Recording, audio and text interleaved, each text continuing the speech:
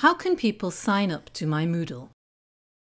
If you want people to sign up to your Moodle site, you must first have to let them create their own accounts, and then you can allow them to choose the courses they want to enter. This video shows how to let people create their own accounts on your Moodle site. Watch our video on self-enrolling into courses for the second part of the process. Note, letting just anyone create an account on your site can be risky. Check your site regularly for spammers.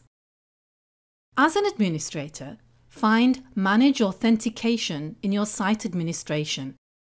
Click to open the eye of Email-based self-registration. It's important then to scroll down the Manage Authentication page and enable Email-based self-registration. Think about the other settings. For example, do you want to let them use their email address as their username? That might be simpler for some people. Do you want to give instructions to new users on how to make accounts?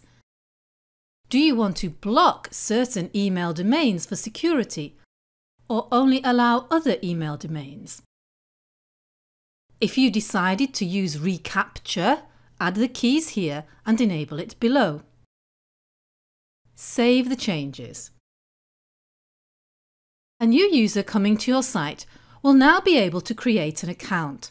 They'll receive an email which they must click on to confirm they want to access your Moodle site.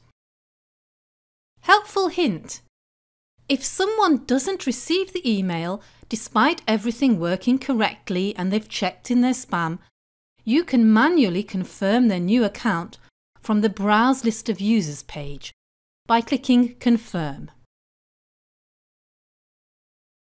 To summarise, mindful of security considerations, you can allow people to create accounts on your Moodle site by enabling email-based self-registration. Once they've signed up, they will receive an email to confirm their account.